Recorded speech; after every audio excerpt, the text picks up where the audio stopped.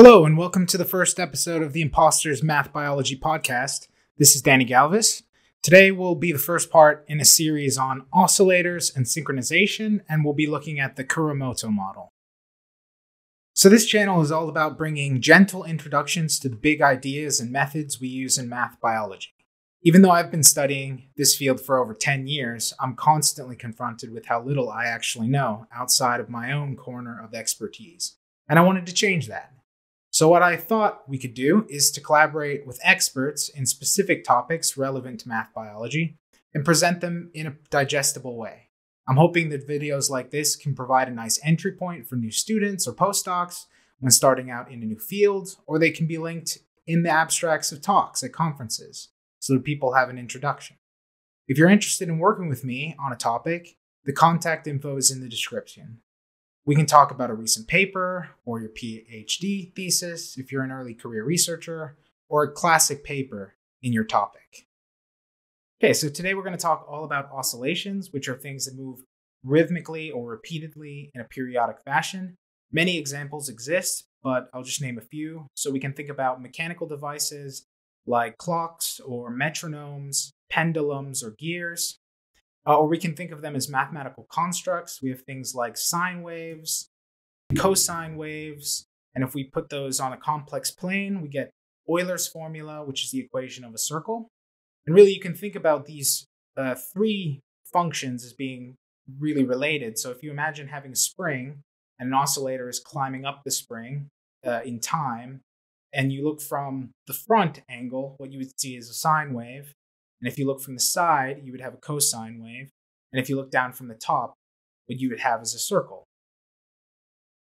Other examples from physical systems and biological systems are things like stars and planets.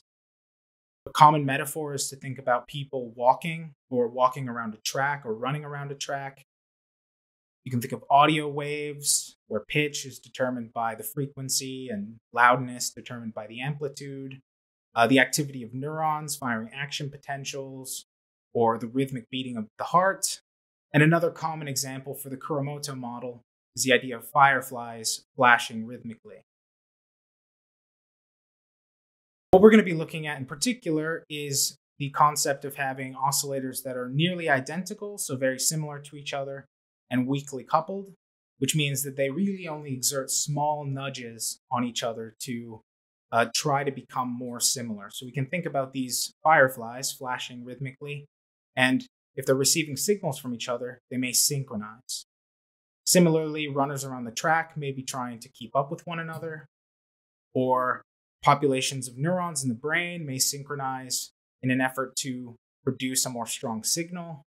Or we can think about metronomes on a moving plane, which can become synchronized as well.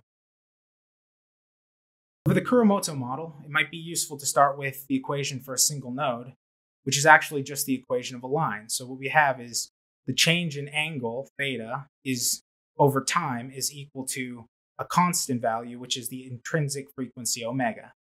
And the solution to this equation is theta at time t is equal to the intrinsic frequency times time plus an initial condition. So if we have three examples with different intrinsic frequencies, we'll get something like this. So in this case, we have theta 1 has a smaller intrinsic frequency, so it's a line with a lower slope, and theta 3 is an oscillator with a larger frequency, and so it has a steeper slope. And solutions of this equation are called trajectories or solutions, and they represent, given some initial condition, these equations for the line. So these would be three different trajectories for three different parameters, omega. But really, it's more useful to think about these things as being periodic, and really the angle is repeated with 2 pi around a circle. So usually the way this is represented is just to say that theta plus 2 pi is actually equal to theta. And so what we have instead is some equations that look a bit more like a sawtooth. So at 2 pi, the value of the theta I, or theta 1, 2, or 3, gets replaced with 0, and we get something that looks like this. And you can see The theta 1 is oscillating more slowly. It has slower sawtooths. It has fewer of them over the same amount of time. And theta 3 has the most. Probably one of the easier ways or easiest ways to look at this system is to think about it as being directly on a circle. And so the way to do that is just to take some radius, which usually is just chosen to be 1, and then plot cosine theta on the x-axis and sine theta on the y-axis. And what we end up is something that looks like this, where the oscillators are now moving in time, and we can see them moving around the circle. So what we can do is essentially subtract the influence of one of the oscillators by imagining that we are essentially following the oscillator. So you could imagine being an ant or something living on, say, the intermediate speed oscillator. And in that frame, you don't see that second oscillator move, but you do see faster oscillators move away or slower oscillators move away in the backwards direction. So something like this. And those equations are done with a change of variables. So we can define theta hat sub I is equal to theta I, and then subtract the intrinsic frequency times time of, let's say, the intermediate oscillator. If we take the derivative of this, then what we end up with is the rate of change of theta hat I is equal to omega I minus omega 2 in this case. And so you can see that theta hat 2 is never changing, whereas theta hat 3 is always moving forward, and theta hat 1 looks like it's moving backwards. So the coupling that we'll look at for the Kuramoto model is called sinusoidal coupling, and it's given by following equation. So now we have the oscillator again, change of theta of the node I over time is equal to the intrinsic frequency of that node I, plus this coupling term, which is given by k over n, the coupling strength over the number of nodes, times the sum of sine theta j minus theta I over all the j's. So this coupling is sinusoidal because it has this sine component. It's homogeneous because the coupling strength is the same for all of the nodes. And it's all to all because every node I has information from all the other nodes j. And the way we can look at it is by looking at the differences in, say, two nodes, theta j and theta I. So if they're equal, then the sign of the difference is 0, and what we have is 0 coupling. And so if these nodes are on the same place on the track, say the two runners in the same place on the track, they don't influence each other in that moment. Whereas if theta j leads theta I, so that is theta j minus theta I is between 0 and pi, then c is greater than 0, and what that means is that the red node, theta I, is trying to catch up to the blue node, theta j. And by this equation and the oddness of the sine function, the theta j will also have a term which is negative, which means that theta j is trying to slow down to allow theta I to catch up with it. Whereas if theta I leads theta j, so theta j minus theta I is between pi and 2 pi, then c is negative, and what happens is that the blue node wants to try to catch up to the red, and the red node wants to slow down to allow the blue node to catch up with it. And if the nodes are exactly opposite one another, then what happens is that the coupling strength is again 0 in that moment. And the idea here is that it's kind of a Buridan's donkey situation. The nodes don't know whether or not to speed up or slow down to catch one another because they're exactly opposite. So it's worth looking at the example of two coupled oscillators because you can do some nice analysis of it. So here we have the equations for the two. And what I've done is chosen some initial conditions. So theta 1, the blue node, is starting at 0, and theta 2 is starting at pi. And theta 2 is a bit faster than theta 1. So it's got an intrinsic frequency of 0.9. And then we added some coupling. So if you look at what happens along this trajectory, what you can see is that the faster red node catches up to the blue node and actually passes it, and then they stay at a constant phase difference from one another. So this is called frequency locking, where they have the same period, but they're not exactly synchronized. And we can do some analysis to see how this happens. So the first thing we want to do is simplify the model a little bit. So what we're really interested in here is not what theta 1 and theta 2 are doing themselves, but rather what the difference in the thetas are doing. So what we can define is a phi, which is equal to theta 2 minus theta 1. And we can also define big omega as equal to omega 2 minus omega 1. And then we can look at the difference in the rates of change of theta 2 and theta 1, or the rate of change of phi, which gives us this equation. And if we do some rearranging, then what we end up with is the change in phi, or the change in the phase difference over time, is equal to big omega plus k over 2 times sine of negative phi minus sine of phi, or just big omega minus k sine phi. And what you can see here is that we've essentially moved to a frame where node 1 doesn't move and it's pinned to 0, and we see what the red node, the faster node, does around it. And what you can see is that it moves around, passes the blue node, and then stops. And what's useful about this frame is that even though we know that the oscillators are actually moving around the track, we're only seeing them stationary. And so this equation will allow us to look for stationary points, or fixed points. Stationary points are given by the rate of change of phi, in this case, over time, is equal to 0. And if we find a phase difference, phi star, such that this equation is equal to 0, this is called a fixed point. And what we know is that if we start at that fixed point, then we stay at that fixed point. So if we start at phi equals phi star at time 0, then phi will equal phi star for all time. So for this equation, we have that 0 is equal to big omega minus k sine phi, or sine phi is equal to big omega over k. And because of the range of sine, a fixed point will only exist if big omega over k is between or equal to negative 1 and 1. And in our example, what we have is that big omega is equal to 0.3 and k is equal to 0.4. So the quotient is equal to 0.75. And what we have to try to find a fixed point is the arcsine of 0.75, which is approximately 0.85, or pi over 4. So there's actually two fixed points within 0 and 2 pi in this example, but it's a bit easier to look at it as looking at the intersection of the horizontal line, big omega over k, and the sine function. So we want to find when those two things are equal, so we can look at the intersections of those two equations, which is drawn in the bottom panel there. And we have the sine wave in black and the horizontal line in blue. And the fixed points are given by vertical lines, which are in red.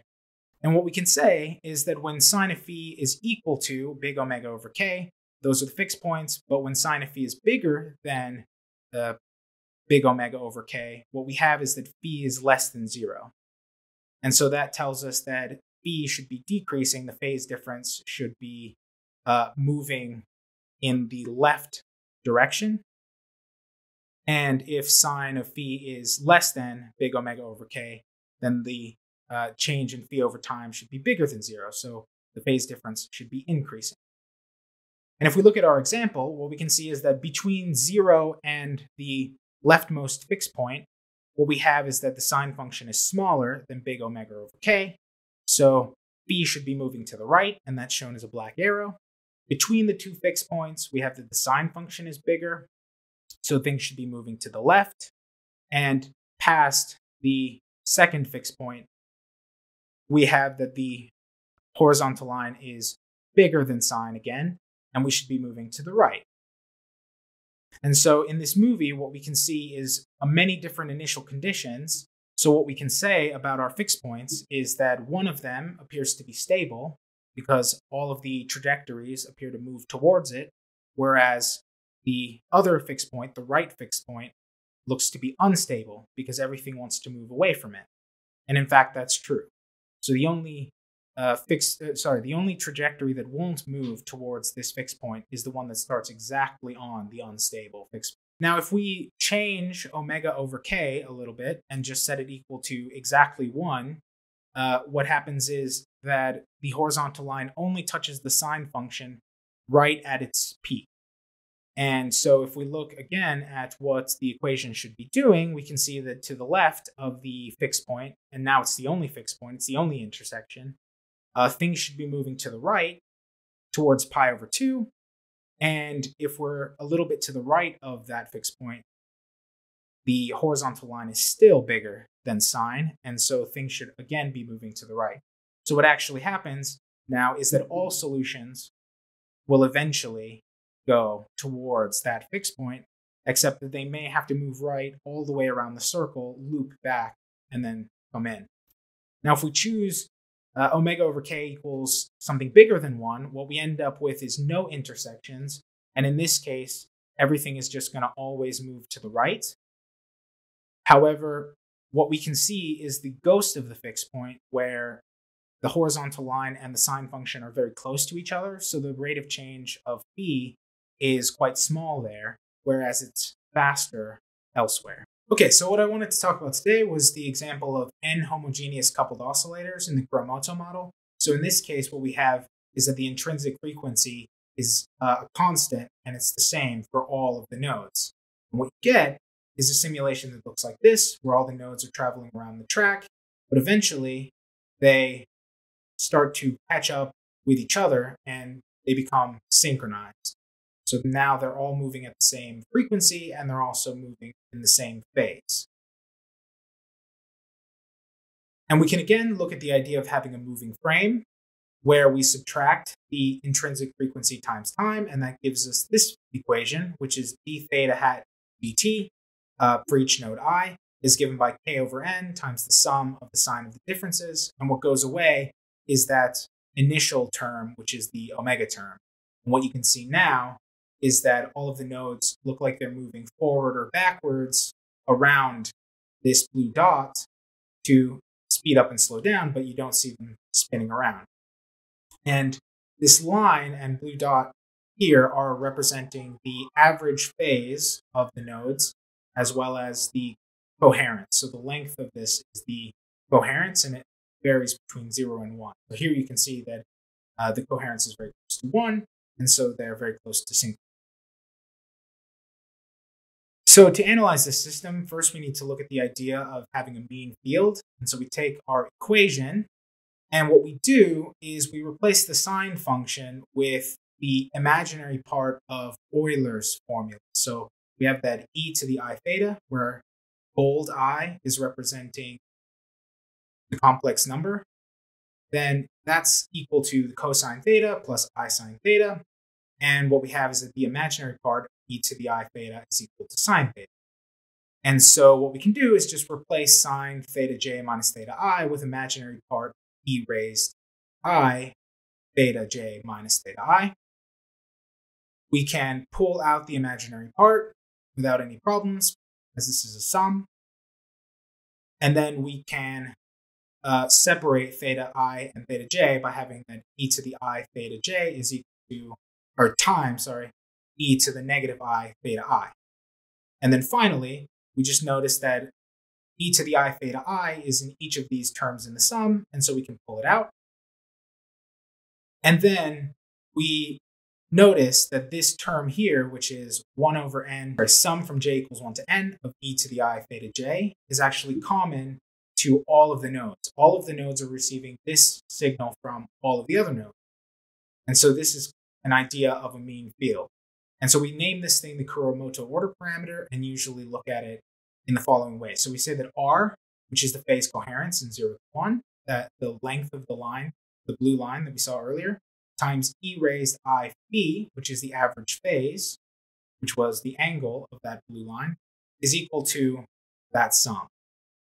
And if we return back, what we end up with is that d theta I dt is equal to the imaginary part of R times k times e to the negative theta I times e to the I phi. And finally, we can get that d theta I dt is equal to R times k times sine of phi minus theta I. So this is a mean field because all of the nodes are receiving this same information from R, B. And then we look at one last transformation that is useful, and that is just to notice that the vector field we're looking at is invariant under phase shifts of all the nodes simultaneously. So here I have an example of some nodes and their R and phi. And what you can see is that if I shift it so that now R is the same, but phi is at angle 0, all of the nodes are the same relative to each other. And so the vector field determining their movement forward or backwards will also be the same. And here is just a visualization of that in the equations where you can just add epsilon to all of the theta j's and theta i's and notice that they cancel. So what we can do is we can shift to a moving frame where phi is a constant value, and without loss of generality, phi is equal to 0, which gives us that d theta I dt is equal to negative r times k times sine theta. And I do want to point out that you can't really simulate the dynamics of this system using this equation, but it does help us find fixed points and look at what the system is doing. And I did include an example of why the top equation with the phi included, where phi is calculated, and the bottom where phi is chosen to be 0 doesn't work in simulation. That's in the GitHub, which is in the description. And you can kind of see some examples where what happens is that phi, even though it starts at 0, it moves around a little bit. And so in the bottom equation, because we're assuming that phi is 0, it doesn't actually produce the same result. But here is a simulation where I use the top equation, and all I do is that I subtract out the component of phi at each time point, so it hovers around 0. And what you can see is that we get the same dynamics as before, except that they all converge on synchronization at an angle 0. And of course, this is in the moving frame. In the actual frame, these things would be rotating around at omega frequency. So looking at this equation, we can now identify the fixed points. There's the first fixed point, which occurs at R equals 0. So R equals 0 is when the system is maximally incoherent. And what that means, for example, in a system with 2 nodes, is when they're exactly opposite to one another. And in a case with, say, 6 nodes, it means when they're sort of exactly equally spaced around the circle. And if you think about these nodes and what inputs they're receiving, you can kind of see that every node is receiving, for every input that it receives that tells it to move backwards by some amount, it also simultaneously has an input telling it to move forward by exactly that same amount. And so that's why this won't move. It's because all the nodes are being perfectly balanced with one another, even though it's maximally incoherent. And this is going to turn out to be an unstable fixed point, which we'll see an example of why that might be in a minute. So when we have that R is not equal to 0, then we have all the fixed points that are given either by theta hat sub I equals to 0 or pi. And you can have any combination of this. So in this example, we have 5 nodes, 5 of so let's say I equals 1 through I equals 5, all taking the value 0, and theta hat of 6 is equal to pi. So this would be another example of a fixed point. So these would stay like this indefinitely, but it's worth pointing out that this is going to be an example of a saddle point. And what I mean by a saddle point is that it is unstable, which means that this system, if we move some of the nodes around a little bit, it's not going to want to stay exactly like this. But there are some ways in which you can get it to come back to this state if you perturb it. So an example is, if I now take 2 of the nodes that are at 0 and I move them slightly away from 0, but the two of them are moving them in the opposite direction, then what you get is a sort of perfectly balanced situation where the node that's at pi is always seeing exactly the same input, which is 0, because they're being canceled out by the symmetry. And everything is eventually going to move towards the case where we have 5 at 0 and 1 at pi. So it does have these things have a stable manifold, but they aren't stable because if I were to perturb this in a slightly different way, say move one of these nodes a little bit further away than the other, then everything is going to converge to the fully synchronized state, which is the coherent and stable case. And this is where all the nodes now converge to the same point.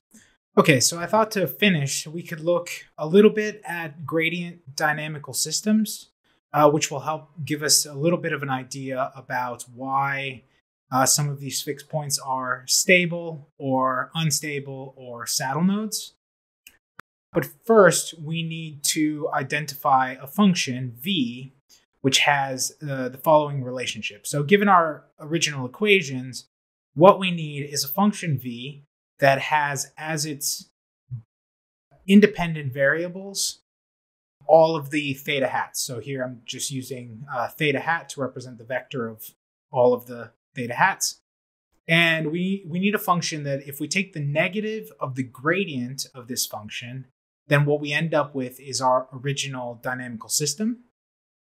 If a function v of this sort can be found, and it's nice enough, which in our case it will be continuous and infinitely differentiable and bounded, so it's a good case, then we'll get some additional information out of it. So I thought first we could look for such a function v, and what I thought and think will work is this v of theta hat, which is equal to k times n minus 1 over 2, a constant value. So when we take any derivative, it'll go away, minus k over 2n times the sum from j equals 1 to n, and the sum of k not equal to j to n of the cosine of all the differences. So theta j hat minus theta k hat, it's a bounded and smooth function.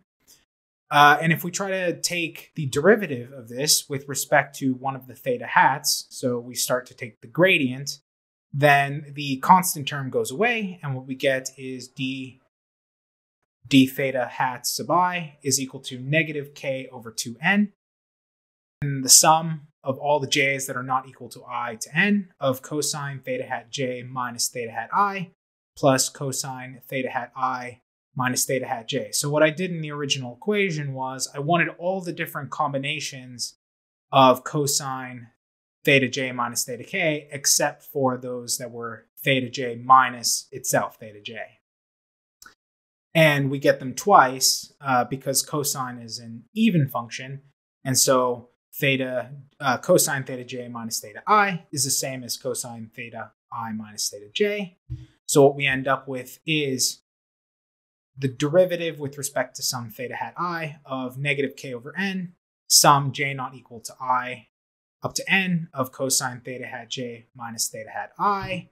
If we take the derivative there, what we end up with is negative k over n times the sum of j not equal to I to n of sine theta hat j minus theta hat I. And then we can just notice that when j is equal to I, we get sine theta hat j minus theta hat j, which is just 0, so we can add it back in, and we end up with negative k over n, sum from j equals 1 to n of sine of theta hat j minus theta hat I, which was our initial vector field. So this v should work because now d theta hat I dt is equal to the negative of this thing, of this sum, and then d theta hat dt is equal to the negative gradient of v.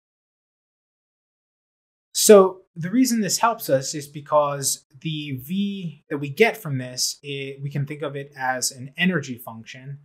And if we find ourselves on some point, so if we pick some values for the independent variables, in this case, let's say just theta hat 1 and theta hat 2, then that will give us some value v, and the trajectory of our dynamical system that we've been looking at will follow the direction of steepest descent along v. So it will go down the steepest hill, if we think of v as being a landscape of hills and valleys.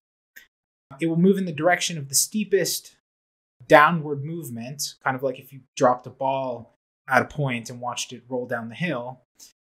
And so you can think of the peaks, so these are the red areas, as being places where you would see unstable fixed points. So if you put a ball on top of one of those peaks, it wouldn't move, but if you were to move it a little bit in the direction of the hill, it would then roll down the hill towards one of the minima. And these minima are the stable fixed points.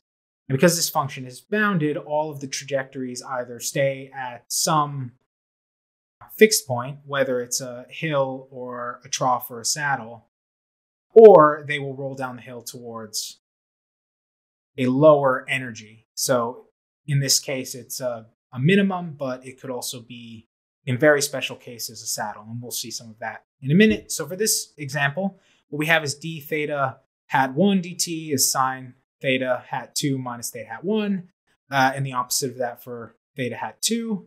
And v, our equation, is equal to 1 minus cosine theta hat 2 minus theta hat 1. The reason I included that constant term initially is because I want this function, just for niceness, to have a minimum, a global minimum of 0. But that 1 doesn't matter that much. What we can see from this is, as I mentioned, the unstable fixed points are the peaks. So those are the cases for two nodes where they're exactly opposite of each other. That's like the white dot here. And trajectories that are perturbed a little bit away from that will move in the direction of steepest descent. That's the white arrow. In the direction of the green, which is a global minimum or a local minimum, but in this case both, which is one of the synchronized solutions.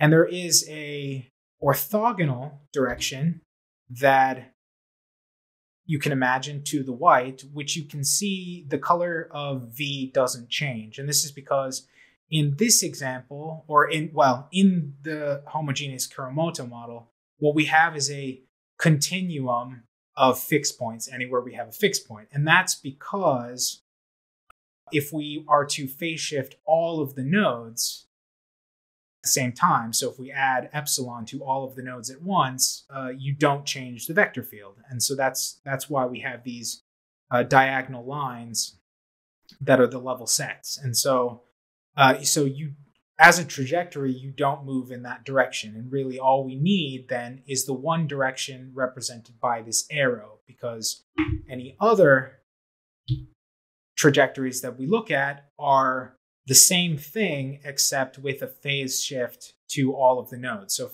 So these blue lines here represent the phase shift direction orthogonal to the direction the trajectories move in.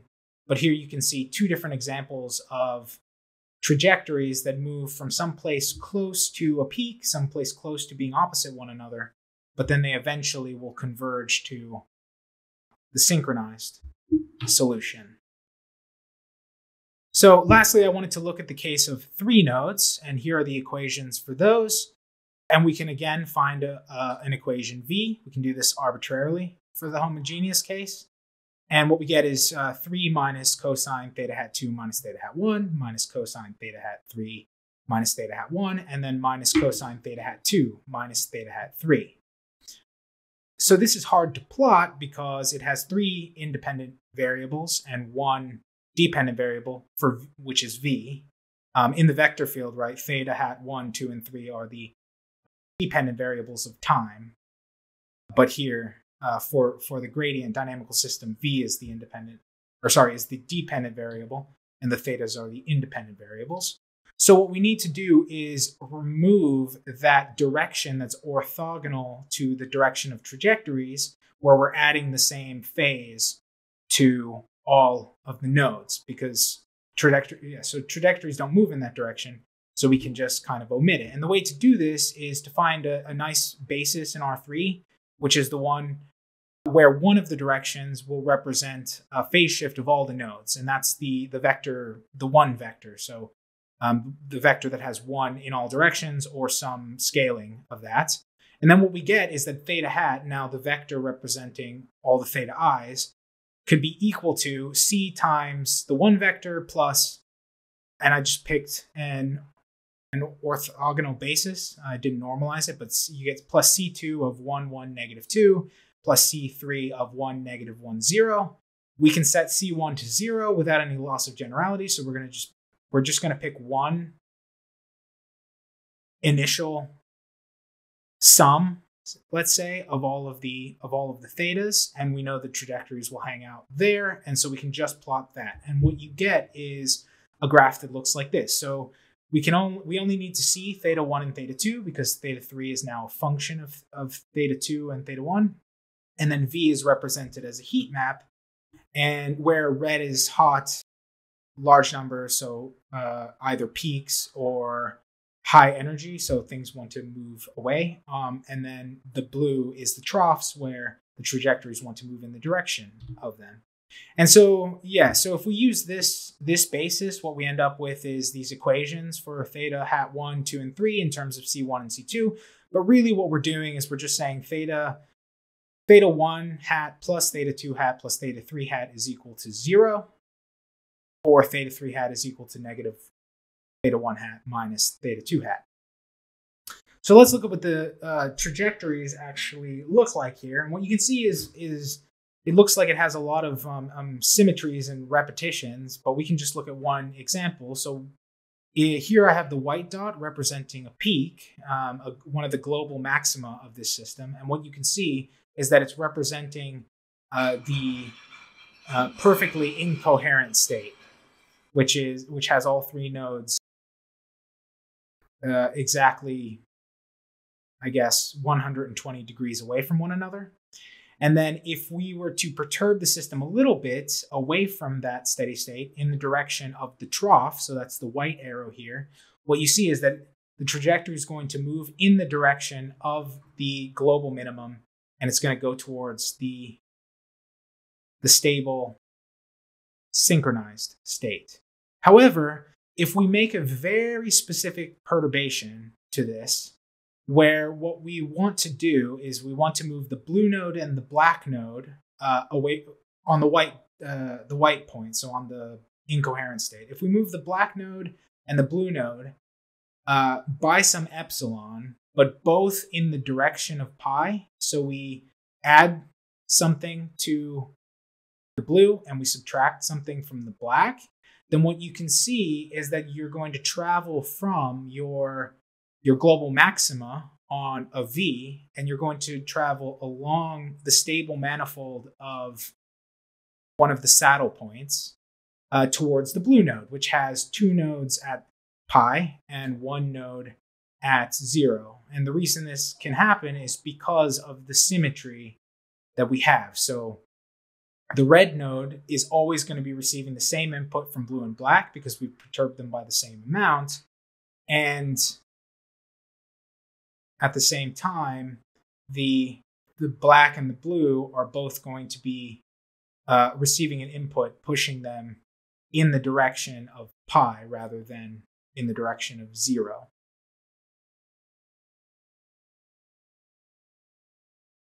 But this is now, and well, what I should say is that there is different ways that you can get different stable manifolds that you can follow to get to different equivalent states, but with phase shifts. So now if I move this blue curve and go in this direction, a different direction, then what you see is you end up again with a similar kind of situation where there are two nodes that are opposite the one node. And so it's not the synchronized state, but you end up with one of these states where some of the nodes are at 0, or well, where some of the nodes are at 1 theta, and then the rest of them are pi away from them. Okay, so that's all I really wanted to talk about today, I really want to get onto talking about the heterogeneous Kuramoto model, which is a really interesting model with a lot of richness. But this has been the Imposters Math Biology podcast. Thanks for listening. And there's several ways you can get into contact. So I have an email address, impostermbpodcast@gmail.com. I'm on Twitter at D_E_Galvis. I'm on, well, you're watching this on YouTube probably. And also there's a GitHub which shows all of the code that I used to generate all of the figures and everything. And here are some of the references.